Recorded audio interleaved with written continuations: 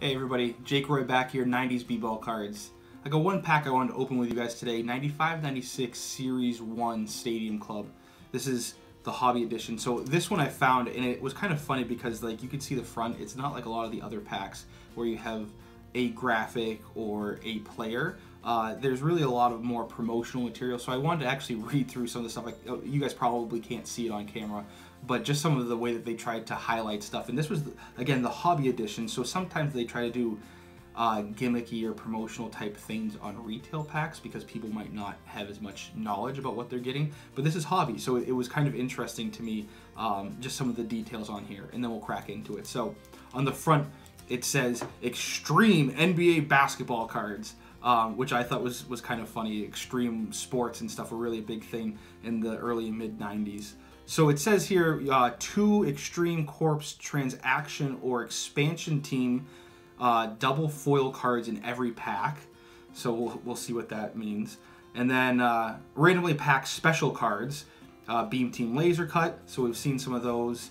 And Power Zone, Power Matrix, Warp Speed, Power Matrix, Nemesis Dual Etched Foil, and then hobby only Wizards Etch Foil. So that's what they're promoting, all of that on the front. And then when you go to the backs, a lot of the other cards that we've opened in packs, they really have a good breakdown of all the odds of each of the insert sets.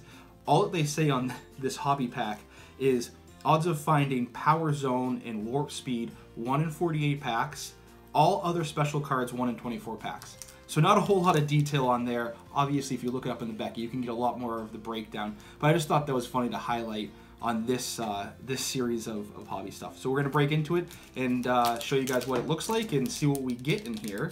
And you know, maybe there's one of those cool special other cards or a Warp Zone. And this is giving me some trouble trying to break into it. So I'm gonna try to go from the other end. This is, you know, again, I know I talk a lot about the material. This is our typical pack like you'd see today for the material. It just seems to be sealed up very well, and probably a little bit of it has to do with the time and the glue deteriorating a little bit. So here we go.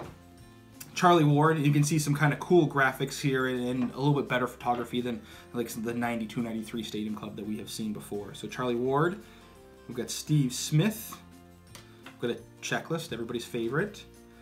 Robert Ory. And this is sticking a little bit. So here's one of those Extreme Corps. That's a Hakeem Olajuwon, so that's a little different.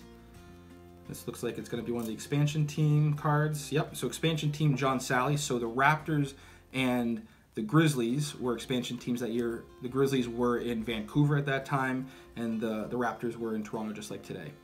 Lindsey Hunter. We've got Anthony Peeler. Robert Pack. We've got Eric Piatowski. Mark Price. Juwan Howard. And we've got Jim Jackson. So that's all we got in there, so you guys can get a little bit of a feel for what the base set looks like and some of those special cards that they were talking about that you get in each pack. So let me know what you guys think about some of the interesting advertisements or some of the interesting things you've seen on 90s basketball cards. I thought this was kind of comical, the Extreme NBA basketball cards. So let me know what you guys think. As always, if you like this video, give me a thumbs up. Subscribe if you haven't already, or if you're new here. And if you like what you see here or you want to see something different, let me know that in the comments. And also let me know about anything that you guys have found funny, like promotional stuff on packs from the 90s. Love to talk to you guys. See you later. Bye.